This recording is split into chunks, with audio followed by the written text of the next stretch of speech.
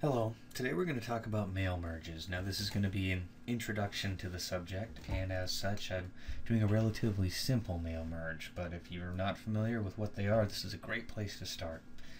So I want to familiarize you with the files I'm going to be using first. So I've got 3 files in here. I'm only going to be using 2 of them. Notice I've got this form letter, which is what I'm looking at. It's a Word document. I've got this spreadsheet and I've got this access database. Now, this spreadsheet is full of addresses, as is this access database. Now, there's a good chance you don't have access, and so you can use that file, but you would never want to open it if you don't even have the software to open it. I'll show you what's in RenInfo. So this is just a spreadsheet full of first names, last names, address, city, state, zip, and some other information. Some of it we're going to use, some of it we won't. But there's this idea that if you're doing a mail merge, it's to save you time, and you're always going to be starting from some pre-populated list of names, addresses, and whatever relevant information there may be. So in this form letter, which I'm going to put together, so I want to write a form letter that's automatically going to populate a few fields. One of those fields I'm calling an address block. One's first name and one's last name.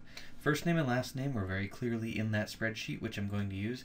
Address block is a different sort. Address block is just, one way to probably describe it would be if you were writing a letter, that part where you're sending it to. So a first name, a last name, an address, a city, street, you know, all that kind of stuff. You'll see what it is shortly. So if I want to do a mail merge, sorry for the minute-and-a-half build up, like I said, this is introductory. I'm going to head over to the mailing tab and head to start mail merge. Now I need to make a decision about what I'm sending here. Emails are perfectly reasonable, so are envelopes and labels. This is a form letter, so I'm going to click letters, and nothing. There's a lot of that that's going to happen today. And so then the most important part is probably this next part. So I'm going to be doing letters, nothing happened.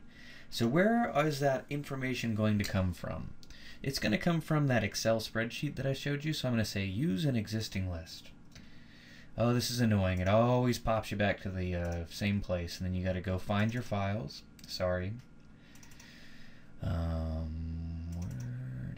Sorry, I had to navigate to the files. So I'm going to do RenInfo, because RenInfo has the recipients of this form letter in it. Notice I do not need to open that up for anything. I'm just pointing Word to it. And it's guessing about where the data is, it's correct, and nothing. But I'm telling you, at this point, the heavy lifting is done. And so a theme here is I work from left to right, with no exception. Edit recipient list, this would be where I would go if I did not want to send one to a certain person. Like if I didn't want to send a letter to Gary Kubiak, then I wouldn't. But I do, so I will. So I didn't do anything. I worked my way across, and the first thing I run into is an address block. Now notice that's what I called this thing right here. So I'm going to select that thing, and I'm going to replace it with an address block. I click on address block. Address block's kind of a weird little screen. It's just showing you different formats for the user's name. Notice that you can kind of see what's happening over here in the preview. I'm just going to stick with the default, which I do almost every time. And now I get this weird thing that says address block. But notice it has the arrows around it. That's the one I want. This thing needs to go. That is just a placeholder. That was just indicating the location.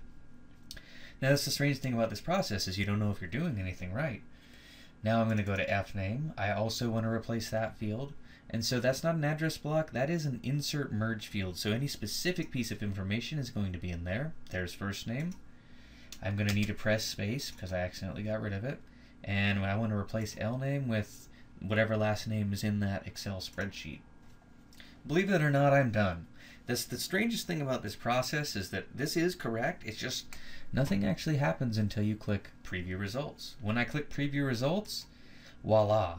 Right, like first name is substituted in, so is last name, and this is what an address block looks like. And so notice what I mean by that's the part that you would put on a letter, and the to or the from part of it.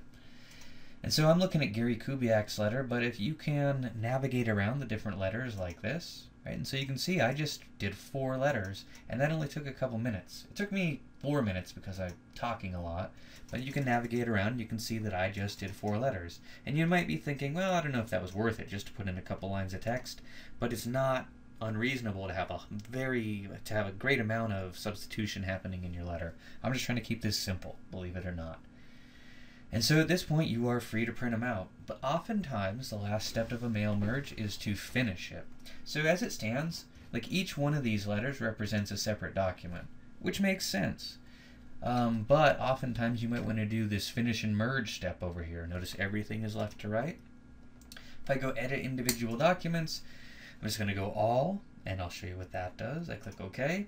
It creates this new thing called letters to, so this temporary little document, and I would like to point out that page 1 is to Carl, page 2 is to Lucy, page 3 is to Tim, and page 4 is to Gary. So all of those letters get merged into one big file, and what this is good for is printing. Right now, if I press Control-P or print however I want to print, all my form letters are going to be printed off. Now, I only have 4 letters, which is a small amount of letters, but oftentimes if you're doing a mail merge, you might be printing off a couple hundred letters, and you might be substituting in a lot more information than I'm substituting, so you may never use a mail merge in your real life, but this is one of those things that if you are ever going to be sending out any kind of a bulk communication, this is going to save you a ton of time. And I also want to point out this email merge.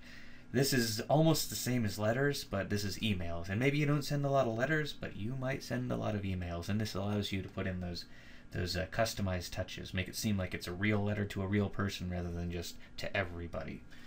So I actually went a bit more in depth than I intended to, but that's mail merge. And so you pick what you want to do, who are my recipients, and then from there it's just substituting in the fields that you want to substitute in. Thanks for watching.